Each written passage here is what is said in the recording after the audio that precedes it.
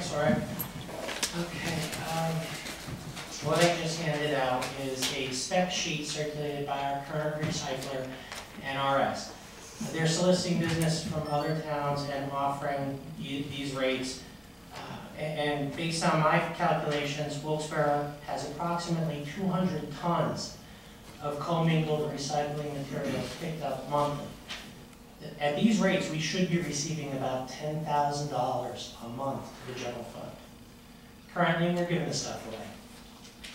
And NRS not only is not paying us, they're billing us. So I find that offensive that they would offer other municipalities something that their biggest client who helped put them in business doesn't receive. I find that offensive.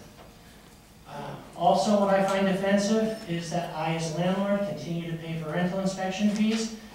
Mind you, the rental inspectors in Wilkes-Barre are wonderful. Carol, Carol and Joanne, I can't speak highly enough about your staff.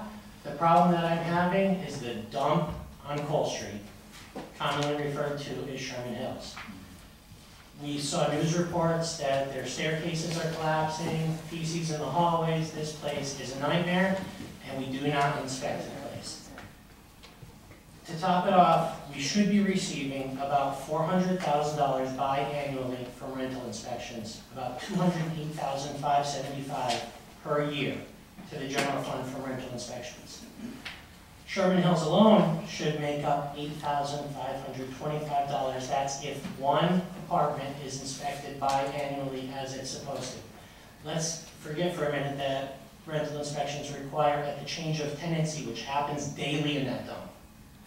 I honestly think that if we want to make up positions for our friends, neighbors, relatives, that we start with rental inspections. We actually do the rental inspections. Imagine how many of the mayors we could hire that way.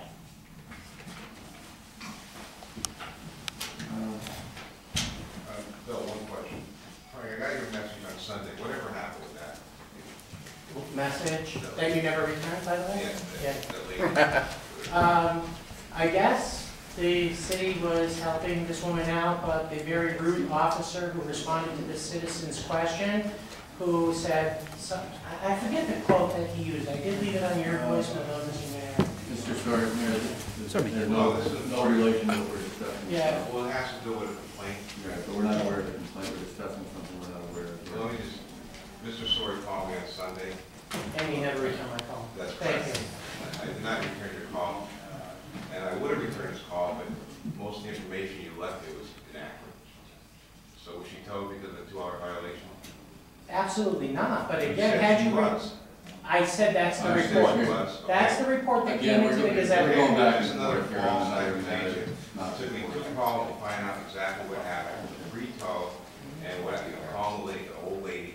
I spoke with a family member. I let her listen to your message, and she was pretty upset that you would take it upon yourself to register a complaint. I didn't register a complaint. I was investigating it. Play it for us, Mr. Mayor. Mr. Sorick, Mr. Mayor, okay, why don't we stop? So we're going back and forth. It was just another Thank false you. complaint. Yeah. I do have a question on the single stream recycling rates that are listed here.